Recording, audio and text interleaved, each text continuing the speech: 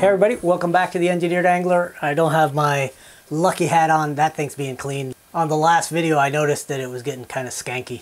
This is the final bits of the videos where we took a kid's toothbrush, modified it into a master to make a mold for soft plastic swim baits, and then poured a bunch of soft plastic swim baits. Now, if you haven't seen those two videos, I'll go ahead and put links at the very end of the video. So I know I left some loose ends. I had some folks ask about the swim action of the lure, and I did run out of time, and the weather wasn't the greatest to try to do any underwater video. The water quality in the lake right now is pretty crappy from all the rain. So underwater shots will have to wait for another day, but it's good enough right now to get down to the dock and just show you what it looks like from the surface. But there was one other loose end, and that was what the ultimate judgment would be on the product test for this sort of off-brand silicone. Now, it's set really well. It has a very low viscosity, so it pours out really smooth and doesn't hold bubbles at all. But the question remained at the end of that last video on whether it was platinum cure or tin cure, and whether that was the issue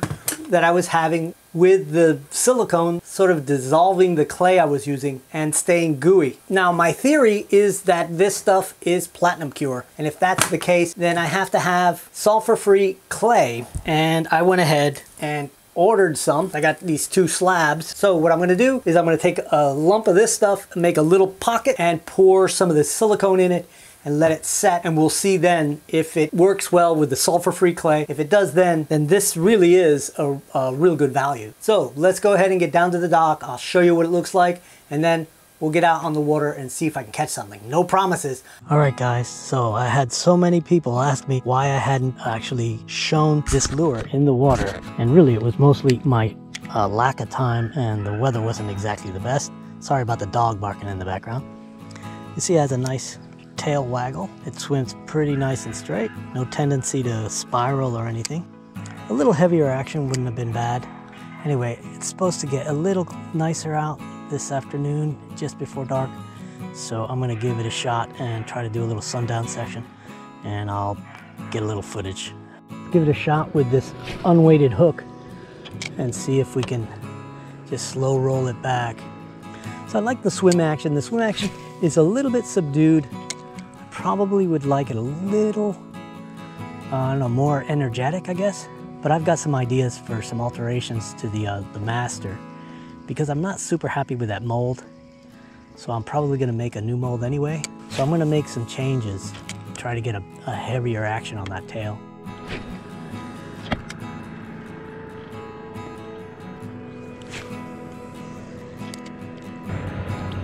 All right, I'm gonna use this one now. This one's a little orangier, and it has a weighted hook a little deeper in the water by these little lily pad islands.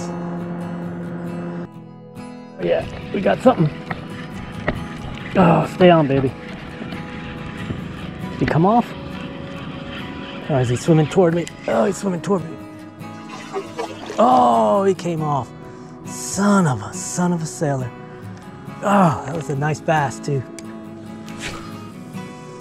The slope right here is going to protect the hook tip, so I'm just going to leave the tip not buried.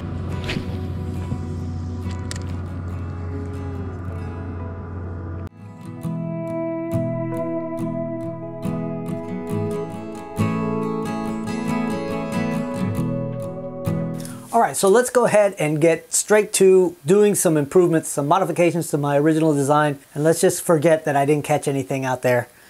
I did hook one though. So if you'll remember, on the original design, I cut these little slots here on the back hump of this modified toothbrush. Remember, we're working with a toothbrush, and I cut those slots so that I could enhance the movement of this tail. I was hoping for a lot more of a swim action, but I really didn't think it through. Let me explain what I'm talking about.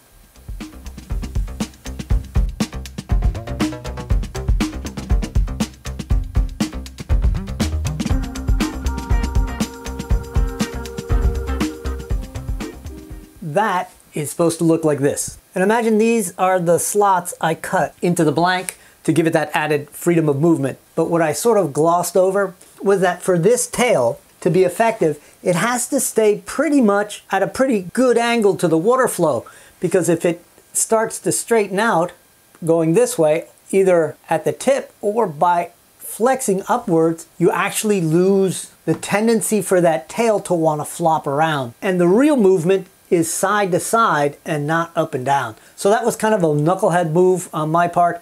I should have kind of thought that through. So the design parameters that we have to improve here are, one, the tendency for this boot tail to not straighten out and want to stay as true to this angle as possible. Now, it's always going to flex up. And the other thing is I want to have flexibility in the sideways movement. So instead of top-down groove, I need to cut side grooves. The other thing I want to do is to add a gusset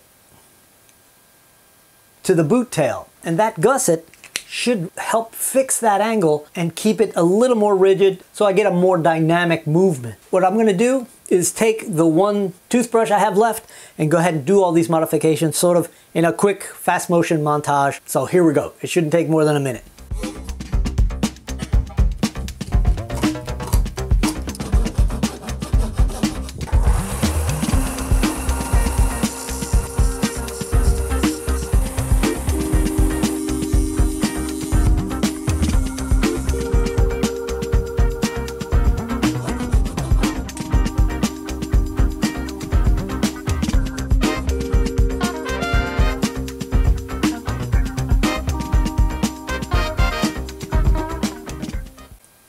All right, so one last little modification I want to do. What I noticed was, even though this curve right here makes a perfect spot to hide the hook, if you embed the hook tip a little bit, it tends to want to stay in there and not pop out when you try to set the hook. So what I want to do is put a little slot right here for the hook. Just a shallow slot that the hook can set in. And we'll do that right about center line. About that long.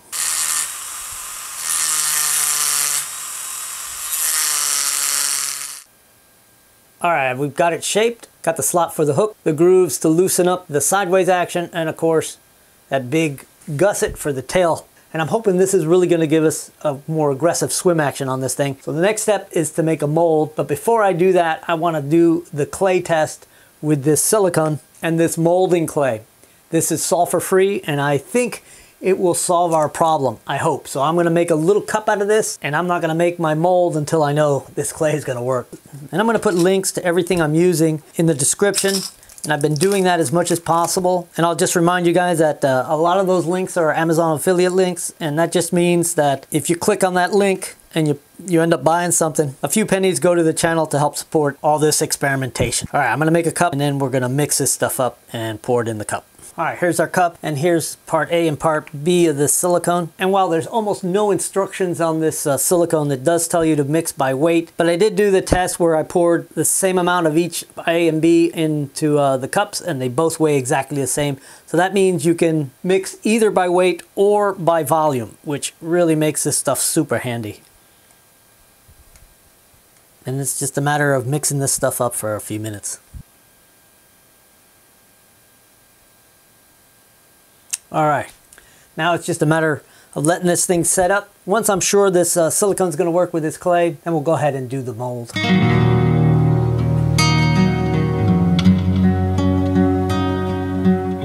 All right, so we've waited enough time. I kept this space super warm with the little area heater, and it's like 85 degrees in here. I'm dying. It seems to have set up nice and firm. All right, just open this thing up. And it's still gooey. Oh no. I guess that means I can't really recommend this silicone for anything but a 1-part pour. So maybe that's what we need to do. Let's see how that comes out.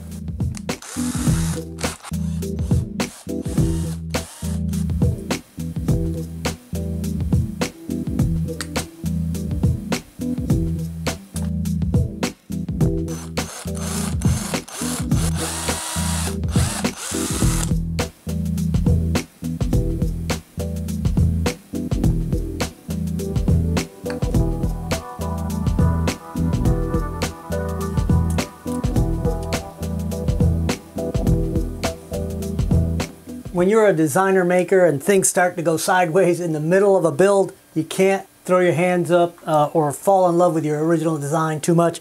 You gotta adapt. So that's what we're doing, and hopefully this works. So I'm using the little pieces of PVC board that I used on my original mold box, and I'm gonna fasten this lure down to this piece of board so it'll be my base.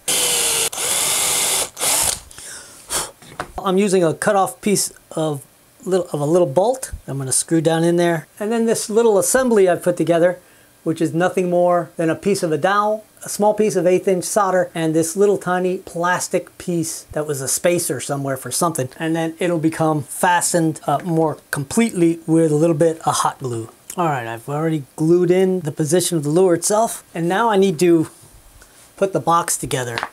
And I've already done the two corners, and they just need to go together like so.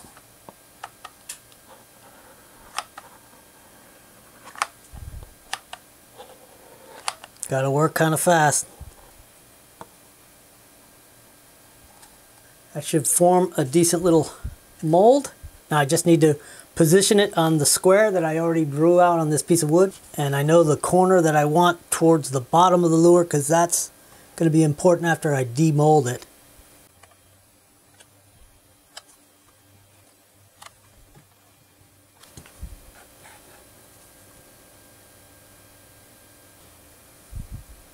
It's in there. Now I just need to measure the inside dimensions so I can get the volume and pour it up to probably about, probably a 1/4 inch above the tail.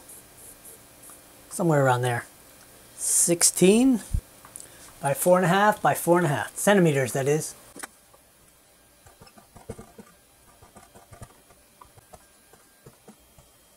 So it's 324 cubic centimeters, but I think that 24 cubic centimeters can probably be accounted for by the volume of the body of the lure and the wooden dowel and that other stuff. So I'm going to pour 150 milliliters of each A and B. Let's get to it. So there's 100 milliliters. That's about all I have left of this initial bottle. So I'm going to go ahead and use this first, and then I'll pour another 100 milliliters of the next box that I have. And then we stir. And as usual, this is going to take like 5 minutes. The reason I marked the corner of that plastic outside mold is because when I open it up and get out the silicone mold, I'm going to cut the mold in half along that bottom line. And I probably won't cut it all the way around. I'll just cut it around one side and the bottom, just so I can release the lure when I actually make one. All right, let's go.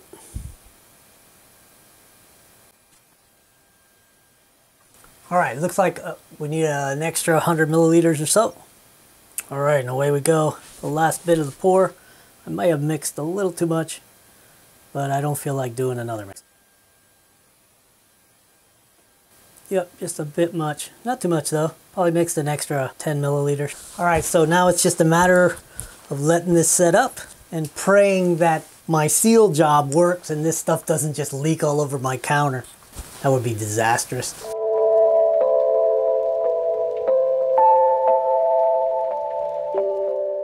All right, new day, and this thing is definitely still here. I'm impressed, no leaks. So in case you guys were thinking I was joking about this alphabet soup silicone that has absolutely no information, the only thing that comes in the box is this little instruction manual, I guess, and it just has very rudimentary instructions. But take a look at the box. You can tell there's something missing. First, there's no additional instruction. There's no warnings. It doesn't tell you not to eat it. It doesn't tell you not to feed it to your children. All the things that, you know, we need here in the US. Let's go ahead and yank this thing off. I'm hoping I can just pull it off this wood base.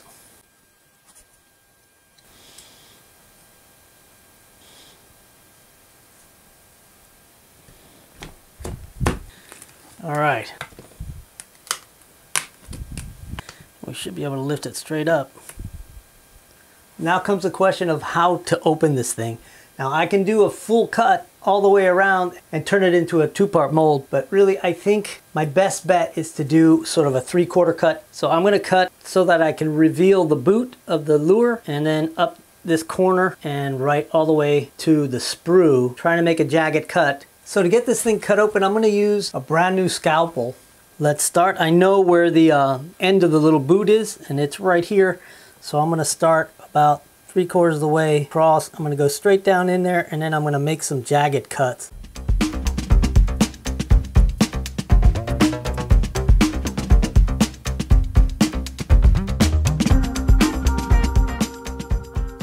And there's our master. So before I actually do pour, I gotta cut some vents in this thing. So what I'm gonna do is just put dots along the cut line. This way when I open it, I have a mark on either side and I can just take the razor knife and cut a little bit of material out. And it doesn't take much. That little tiny bit is all you need.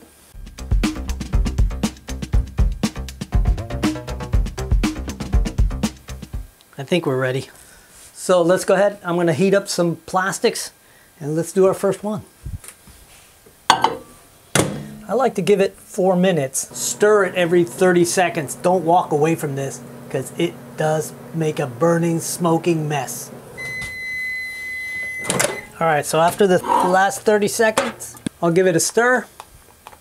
And I like to stick it in the little mini oven at about 300 degrees. This way the bubbles come out.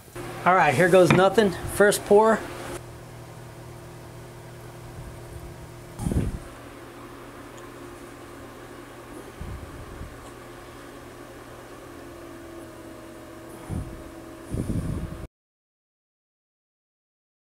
All right, let's go ahead and open this thing and see what it looks like. So far, so good. That looks pretty good. Really see a lot more swinging on this thing. So it's definitely loosened up. And the eyes came out pretty nice. The little slot looks pretty good. All right, well, it's not absolutely perfect, and that's mostly because the way the mold went back together, and I think I clamped it just a little too tight, but it looks pretty good, and that works out pretty nice. The hook sets right in that slot. All right, I'm gonna go ahead and pour a couple of more, maybe use some lighter colors, and then we'll go down to the water and try fishing these guys.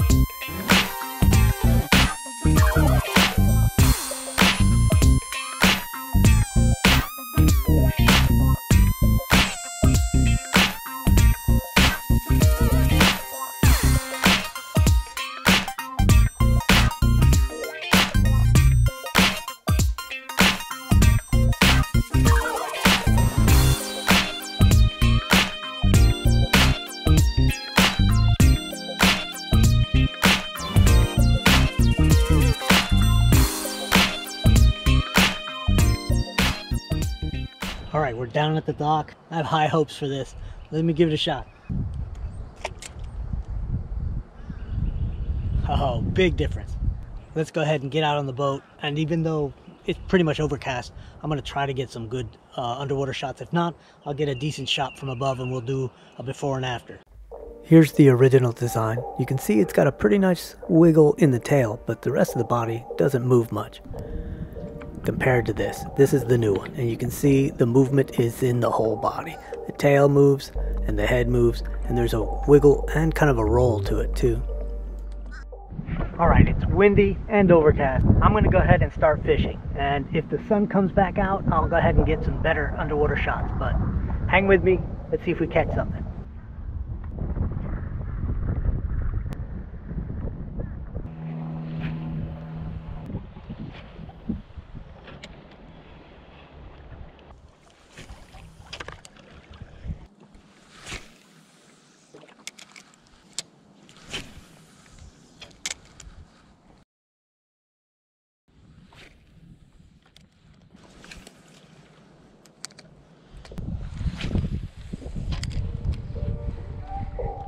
Well, no fish, but how about some underwater shots?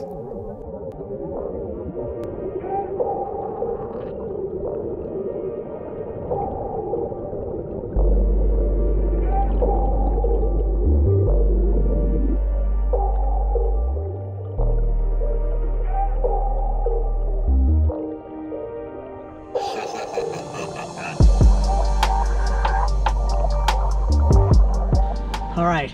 Well, I went all the way around the lake and nothing. A couple little bumps, but I doubt it was anything that I wanted to catch anyway. And I threw all 3 colors. I have to say, I gotta make more of these ghost green colors. I think will do really well out on the flats for redfish. Anyway, thank you for watching. And if you haven't subscribed, subscribe. And if you got any ideas for future videos, share them in the comment. All right, I'll see you next Friday.